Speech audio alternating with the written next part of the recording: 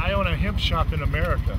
Okay. Oh, did you know, dude? Everybody that owns hemp shops in America wear And capes. this is 100% hemp cape. Oh, snap, son. You got a hemp cape? Are you hemp Superman? I am. Fuck.